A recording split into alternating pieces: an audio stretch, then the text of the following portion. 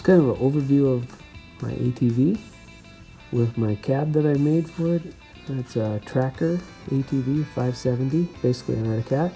And on the front of it, I have a 54-inch Berkemac snowblower that's powered by a 22-horse Honda engine.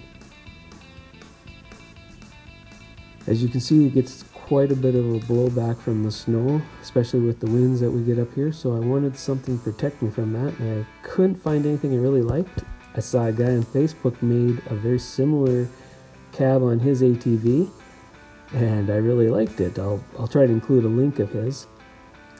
But you can see I got lights on the back and a big light bar on the front to really kind of shine through the darkness, because a lot of the snow blowing here in the morning and the evening is done in the dark. There's another light on the blower itself. And the Berkemac just mounts right on the front.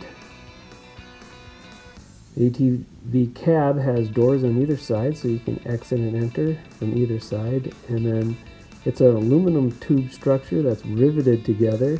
And then I got it sheeted with black Arctic vinyl, which has a -40-degree crack ratio. It's basically the same thing you'd find on a snowmobile seat to cover that. Anyways, inside I have everything I need to basically operate the machine, with the exception of starting the Berkemac. It has to be done outside on the actual engine itself, but I can control it from here. I can toggle the switch to get the impeller going. I can hit the panic button and shut it off. I can turn lights on, and I can adjust the chute. There's the toggle, the panic, lights, and then I can adjust the chute here, right or left, up or down, all from inside the cab. It's powered by its own battery source that runs that front engine, and also it powers the cab here itself with the lights that are on the front and the back. You see I have a head unit here that has a stereo.